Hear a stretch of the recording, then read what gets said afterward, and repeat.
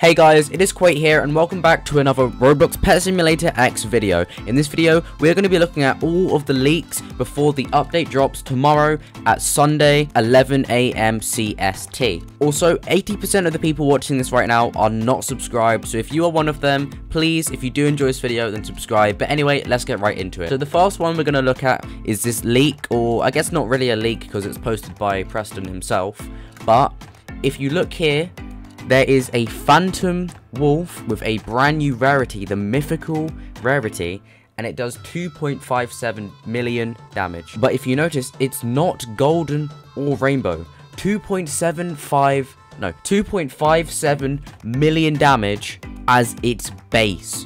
That is the minimum that it does, which is absolutely insane. And if you calculate it, when it's rainbow, it should do roughly 16 to 17 million-ish damage, which would make sense considering the best pet in this update does 1.6 million, and in the first initial release, the best pet did 160,000. So this pet might do 16 million damage, which is absolutely insane.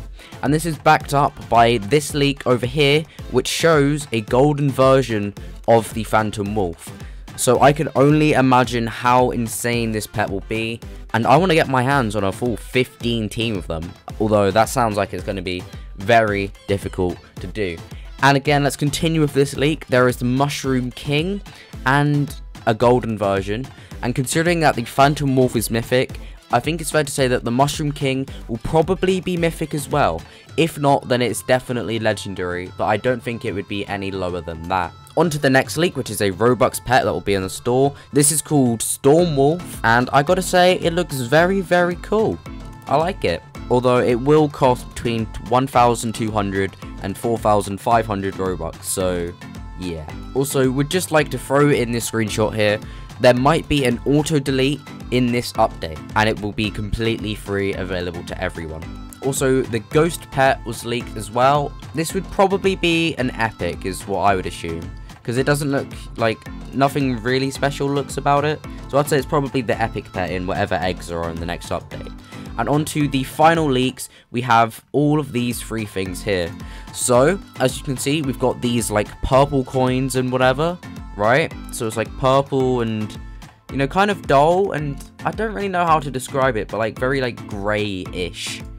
And then, as well as that, there are these leaks, right? Same thing, but with just like bronze-looking coins. And more leaks to add onto that as well, relating to the same thing.